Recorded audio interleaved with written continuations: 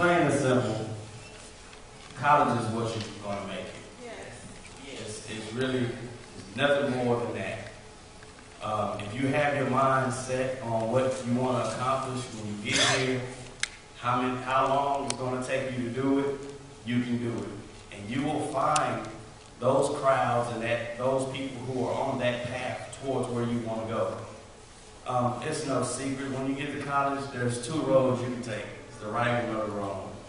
The freedom that you get by coming to college, no parents, they're going to bug your cell phone like crazy.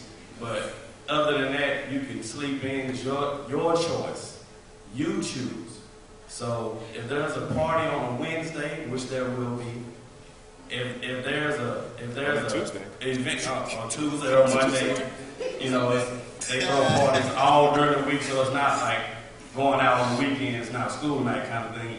There's going to be a party on school night. There's going to be an event on school night. There's going to be a panel. There's going to be all kinds of things on your time. The time that you need to study. The time that you need to be preparing for your future. So, and it's going to happen. The euphoria that you get when you get on campus, I'm in college, I'm away from home. You determine how long that's going to last.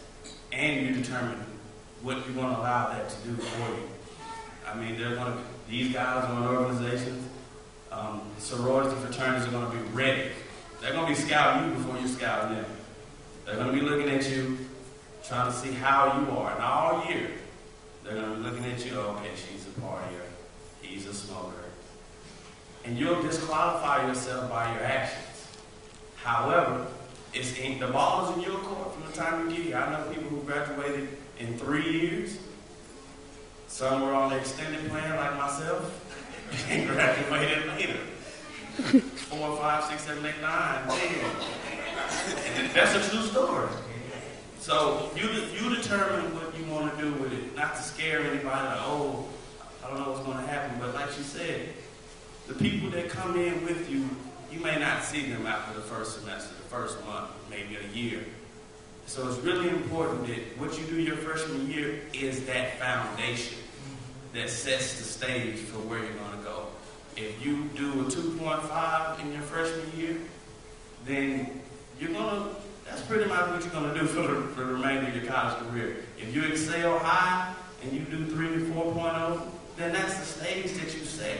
If you academic probation after the first semester, then it's going to be a real struggle. And I can tell you from personal experience, once you go under a 2.0, it's murder trying to get to an acceptable GPA.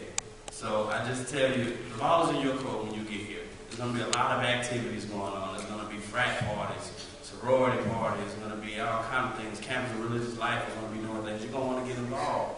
But like I said, you have to plan. You have to set your mind on what you want to do. And you'll do exactly what you came to college for.